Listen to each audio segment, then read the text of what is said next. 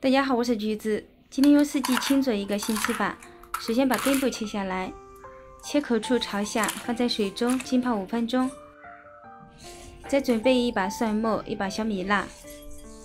小碗中放半勺淀粉，加小半碗的水，搅拌均匀，做成淀粉水备用。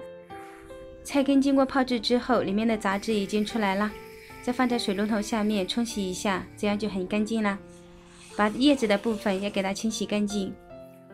锅中烧水，水开之后加一勺油，先把菜根放进去煮1分钟，1分钟之后把菜叶也放进去。断生之后就要快速的捞出，放在一旁备用。再次起锅烧油，油热之后把辣椒蒜放进里面，用大火爆出香味。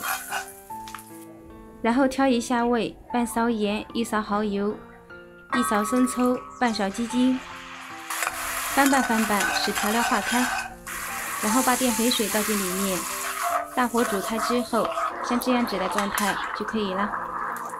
把焯好水的菜叶摆在盘子的底部，菜根摆在上面，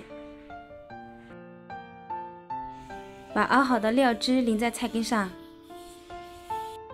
一盘开了花的家常菜就做好啦。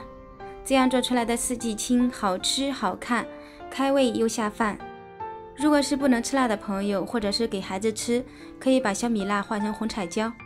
做法非常的简单，也特别的受欢迎，喜欢的小伙伴赶紧试试做吧。